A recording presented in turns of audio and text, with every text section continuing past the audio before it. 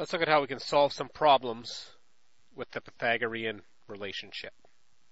So remember back to the Pythagorean relationship, and if you forgot, he basically said this. Whenever you have a right triangle, that is a triangle with a 90-degree angle in it, then the two short sides, when you square the two short sides, so if I take that side and I take that side, if I square them and add them together, it'll always equal the length of the hypotenuse squared. So that's just a good rule to remember. A squared plus B squared equals C squared. No matter which side A and B are, as long as your hypotenuse, the long side, is what we're going to call C. So A squared plus B squared equals C squared. So if you happen to know two sides of a right triangle, you can always find the third side using this relationship. Super huge in terms of a math skill. We use the Pythagorean relationship all the time. So we need to get good at it. Let's practice this. So in this question here, I know the two short sides and I'm asked to find the hypotenuse. So A squared, that's 6 squared, plus, actually, you know what we should get used to doing? We should get used to just writing down the formula. A squared plus B squared equals C squared. So I'm going to say that this side is A, this side is B, and my hypotenuse is C, the long side. So this would be 6 squared plus 5 squared equals, and I'm calling this x, so x squared. So 6 squared, we know that 6 squared is 6 times 6, not 6 times 2. 6 times 6, which is 36. 5 squared means 5 times 5, which is 25, equals x squared. Now 36 plus 25, if we add that together, that's 61, equals x squared.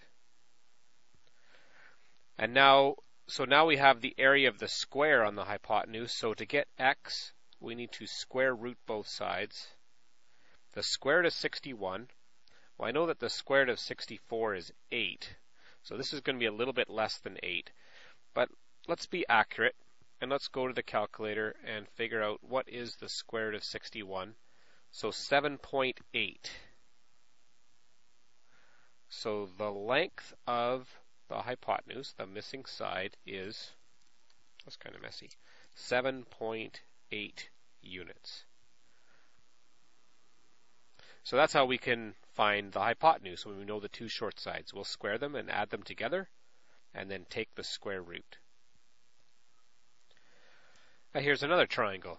In this case, I happen to know the hypotenuse. I know the hypotenuse is 11, and I know one of the legs is 6, and I'm asked to find one of the other short sides, one of the other legs. So I'm going to start by writing down Pythagoras' relationship. A squared plus B squared equals C squared. I'm going to call this side A and this side B, and my hypotenuse I must call C. So the longest side must be C. So this would be, my A is x, so x squared plus my B is 6, so 6 squared equals C, which is 11 squared. So x squared plus 6 squared equals 11 squared. Now 6 squared is 36. 11 squared, 11 times 11 is 121. So at this point here, I'm trying to find out what x is. I have x squared plus 36 equals 121. So I don't want this plus 36 here, so I'm going to subtract 36 from both sides. Gone. So on my left side of my equation, because I've taken the 36 away, now this is gone. And on the right side, I have 121 minus 36, which is 85. And now I'm at the point where I'm ready to square root both sides, because I have x squared equals, and I want to find out what x is. So the opposite of squaring is square rooting. And the square root of 85, well, I know the square root of 81 is 9. So this is going to be a little bit more than 9. Well, let's go to the calculator to find out. So the square root of 85 is 9.2. So x would be 9.2.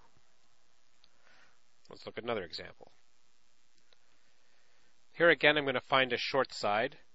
So we know Pythagorean relationship now, a squared plus b squared equals c squared. I'm going to call this short side A, I'm going to call this short side B, and the hypotenuse, the long side, I must call C. So putting the three lengths of the sides into the equation, actually let's make some units on here. Let's call these centimeters. So A is x, so that's x squared plus B is 4 squared equals C is 10 squared. Now I can work out the numbers, so 4 times 4, that's 16, and 10 times 10, that's 100. I'm trying to isolate x squared, so I don't want this plus 16 here. I'm going to take it away so it's gone. I got to take away 16 on the right side, though, too, because this is an equation. So now on the left side, I just have x squared equals 100 take away 16, which is 84, but we keep getting these numbers around 80. So, okay. Now I'm going to square root both sides. So that cancels out the squared, and the square root of 84, it's almost the same answer as last time. 9.2 if we round that. We'd round that up. And then when these questions have units, we want to make sure we put centimeters in, because these are centimeters for the unit, because we're finding length of a side. Let's look at one more example.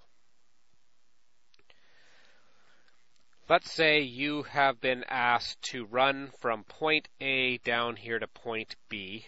This is, let's say, the school field, and your coach wants you to run down this end of the field and over this end of the field to get to point B.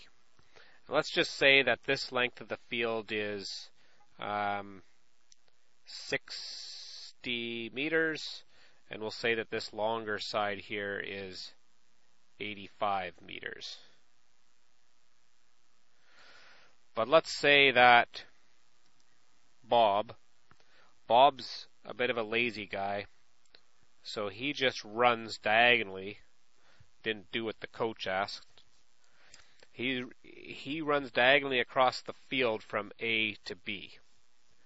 So let's see how much shorter it would take Bob to run from A to B than if he had done what he was told and ran this way and then ran this way along the edge. So what we're going to have to do is we're going to have to find out what the hypotenuse is here. We're going to have to find this. Let's call that x. So start by writing down Pythagoras' theorem. A squared plus b squared equals c squared. So I'm going to call this A, I'm going to call this B, and the hypotenuse must be c. So 60 squared plus 85 squared equals x squared. So 60 times 60, that's 3,600, plus 85 times 85, which I'm going to get some help with. 85 times 85, 7,225 equals x squared. And now I need to add these two together because I'm trying to figure out what x squared is. So that plus 3,600 is 10,825 equals x squared. And now what I need to do is take the square root of both sides so that I can find out what x is. And when I take the square root of this, I get 104 meters. So I now know that Bob runs 104 meters. And everyone else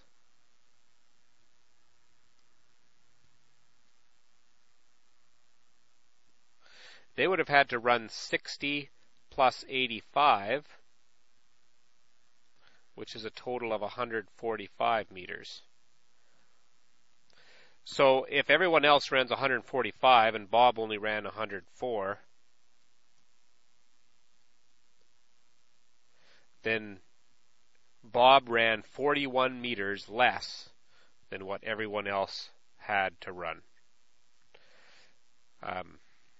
So that's how we can maybe use Pythagoras to help us in a word problem to find the hypotenuse.